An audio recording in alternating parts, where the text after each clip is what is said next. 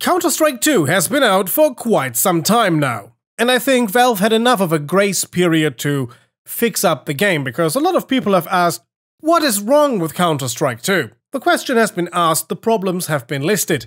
So today I want to explore why it went wrong and what was different with the development of other Counter-Strike games, because I think there lies the answer.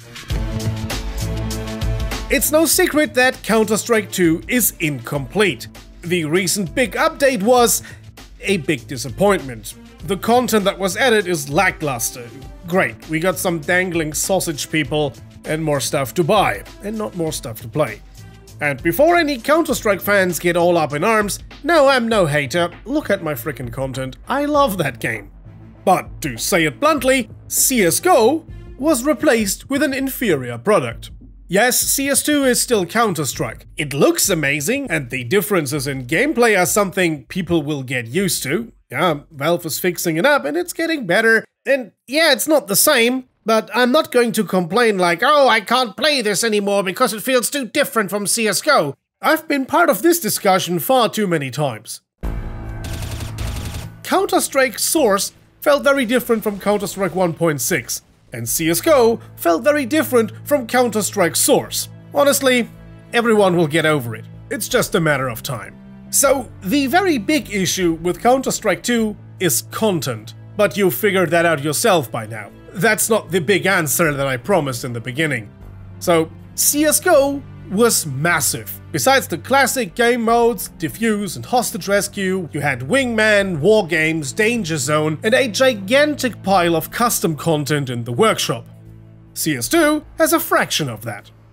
No Danger Zone, not even most of the standard maps, and a decade's worth of workshop content is suddenly incompatible. It's been a mess for a year. Even though more content is trickling in, the speed is incredibly slow and drip feeding is not enough. But what led to this situation that CS2 is still unfinished a year later? The answer is simple: manpower.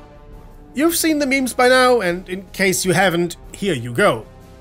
A huge chunk of CS2 players is a little bit pissed at Valve for seemingly losing interest in Counter-Strike 2 and working on Deadlock instead. There is truth to that. Valve shifted resources over to Deadlock and left a lot of plans they had for CS2 on ice. I don't even need to spill any insider information, you already saw that there's more content ready to go they haven't released yet. It's in the trailer. And while these memes are funny and true, I can't be that mad at Valve because Deadlock is actually pretty good. See our video on that. Still, I'm kinda miffed about Counter-Strike. So, how come this didn't happen with previous Counter-Strike games? Why didn't they release so incomplete? Well, one side of the story is the old Counter-Strike games didn't have a decade's worth of content. And then on the other hand, it's the aforementioned manpower. In the early days, when Valve was churning out games on a steady basis, they just acquired whole mod teams. And they had outside studios working on their projects. Every Counter-Strike game so far was in large parts developed by outsiders. And with CS2, they did it in-house. Let's start from the beginning. The original Counter-Strike was a mod acquired by Valve. Then they brought in outside help, Barking Dog Studios, to polish up the game. Then they wanted to create add-on content for Counter-Strike with Counter-Strike Conditions 0.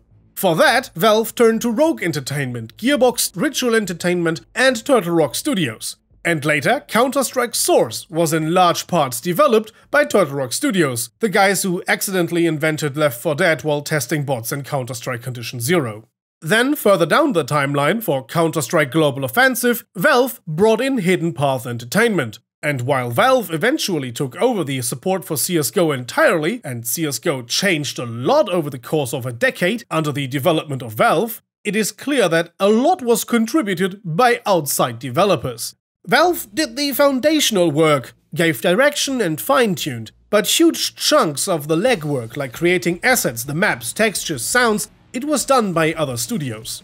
And this extra manpower that was there for every other Counter-Strike game is what was missing in the development of Counter-Strike 2. An outside studio could have worked on all the rest. Valve has more stuff ready to go, but also a lot of stuff left unfinished. With outside help by a different studio, this could have looked very differently. And that's the reason why Counter-Strike 2 as of today is still very much unfinished and still an inferior product to Counter-Strike Global Offensive. So yeah, there's a huge pile of cut content. And the way it's been going, I'm not entirely certain we're ever going to get everything back. At least, maybe not from Valve. But there's still the community, and we got workshop integration, so crossing my fingers that the community will provide. In case you're interested in cut content of Counter-Strike, boy, do I have a playlist for you, because we have a bunch of videos on cut content of Counter-Strike. From the M60 machine gun, to rocket launchers and gas grenades, to mundane stuff. Like tanks. Yes, tanks. So check that playlist linked in the end card. Oh, and those names you see scrolling by right now, those are our supporters on Patreon. These fine folks got to see this video well before anyone else. A heartfelt thank you for your support. So, see you guys next time. Until then, have a nice day, and as always, goodbye and guten Tag.